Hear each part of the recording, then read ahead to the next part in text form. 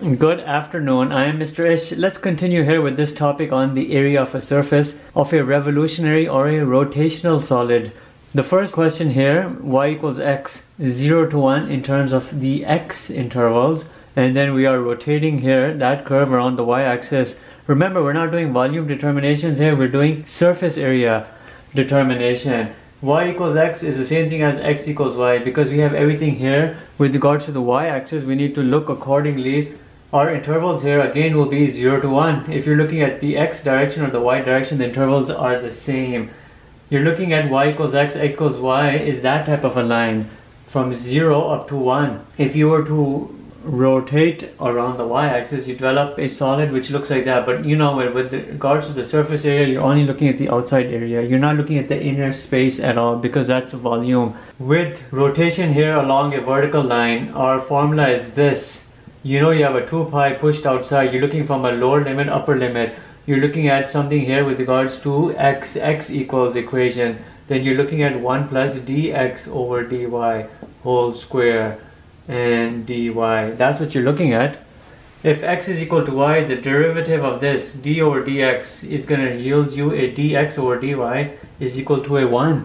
The derivative of y will be a 1, and you'll see that to come into play. Dx over dy is equal to 1. Everything falls into place over here. The surface area of this solid, you'll have 2 pi, 0 to 1. The x equation here is really a y. You have a 1 plus your dx over dy I showed you was equal to 1. 1 squared is just a 1. Bring everything into a better form. You're looking here at a 2 in a root and dy. This root 2 can come and attach outside as a coefficient. You're looking at a 2 root 2 pi, 0 to 1 y dy. When you're doing the integral or the antiderivative of y, you're generating a y squared over 2. You have a 2 root 2 pi, and then you have a y square, and I'm bringing an over 2 over here, and then from a 1 and a 0, these 2's can cancel out. 1 coming in, 0 coming in, the difference of the 2 is just a 1. You end up having here a surface area of just a root 2 pi, and that right there would be your answer. Root 2 pi unit squared. This solid, rotational solid, would have a surface area of a root 2 pi, and we can leave the answer as that. Let's look at the second example with a very interesting result. X equals r, y equals h. Let's graph them out. X equals r, imagine it's right over here. Vertical line x equals r going right here to r comma 0. Y equals h, imagine it's right here. You have y equals h, my y-intercept is 0 comma h. You see that? And then we're rotating this around the y-axis right over there. You know the equation over here in terms of the surface area. You have a 2 pi, you have a lower limit, upper limit. What can be the lower limit? Well, we can assume the lower limit here is a 0, the origin, y value of the origin, and then the upper limit can be here, the y value here of this y-intercept, h. You're looking here at equation in the x format, and then you will be looking at 1 plus dx over dy whole square and dy. What is our equation here? X, it's right here, x is equal to r.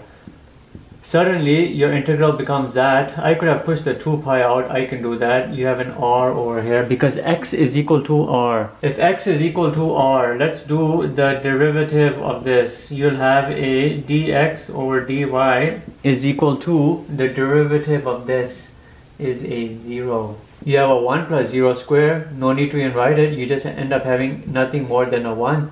That's it. And then we bring a dy. Root 1 goes away.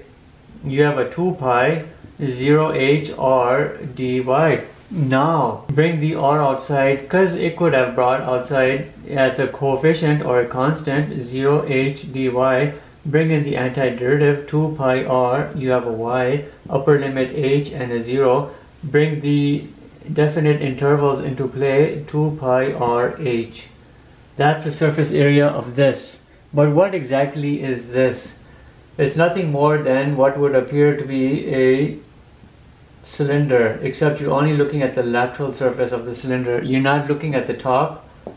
We're not looking at the bottom. We're only looking here at the lateral surface.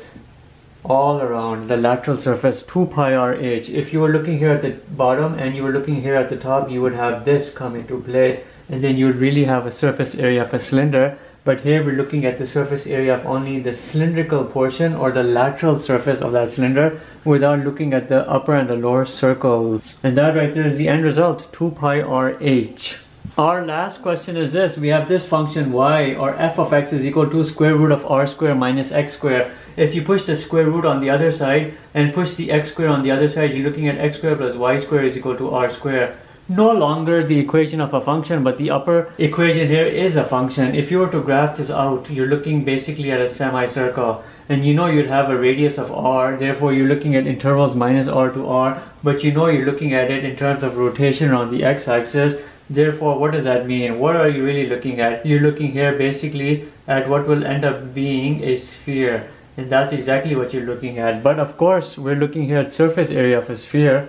We'll play this out and it'll give us the formula for the surface area. Many of you have seen it, but we're bringing it in here because it falls very well into this topic. Remember, r could have been any number over here in terms of an actual radius, and you just have to plug it in and you'd have the surface area for that specific sphere with a certain dimension. We now know that our intervals along the x-axis are minus r to r. We know this right here is our equation, y is equal to square root of r square minus x square. But if you were to differentiate this, implicitly you have 2x plus 2y dy over dx is equal to 0, and then dy over dx is equal to minus x over y, because you take things across, they cancel out, and you can resubstitute the y from right here. You have this r square minus x square, and that right there is the essential component of this equation, which you'll see 2 pi. You have a minus r to r, then you have your y equation here. Your y equation is this, r square minus x square. Then you have your other component, 1 plus dy over dx whole square, which will be a minus x over r square minus x square, and then you have that square and dx.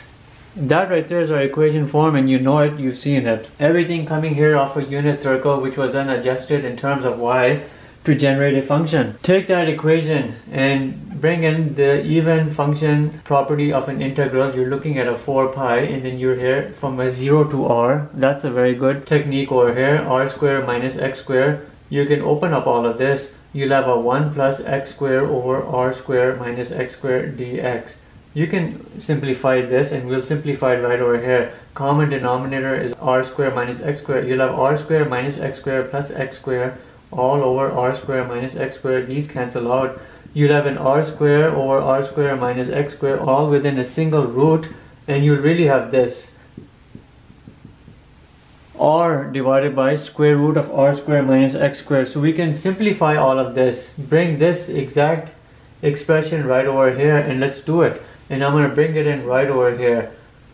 When I bring it in, I have coming here in the numerator an r, but in the denominator I'm seeing this r square minus x square. Now the interesting aspect of this is everything simplifies very well.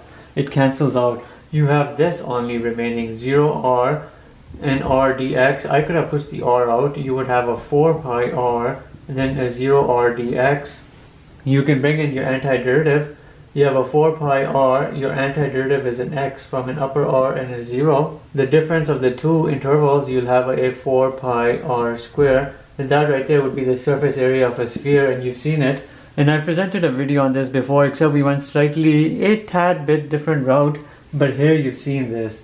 We've brought this into play utilizing the area of a surface of a revolution, a curve that was rotated around the x-axis, and the resulting surface area was calculated in terms of its formula, which if you really knew an r value would give you a quantity, an actual quantity. So there it is, 4 pi r square is equal to the surface area of this specific sphere you have with the radius r. And that right there, it brings us to the conclusion of this video. Remember the differences here. You have, in this specific instance, a rotation on the x-axis, so everything here is with dx with intervals along the x direction. With the previous two examples, you had integration with respect to dy, but the rotation was around the y-axis and the intervals were along the y-axis as well. And that's about all I wanted to present in this video. Thank you for watching. Have a good day.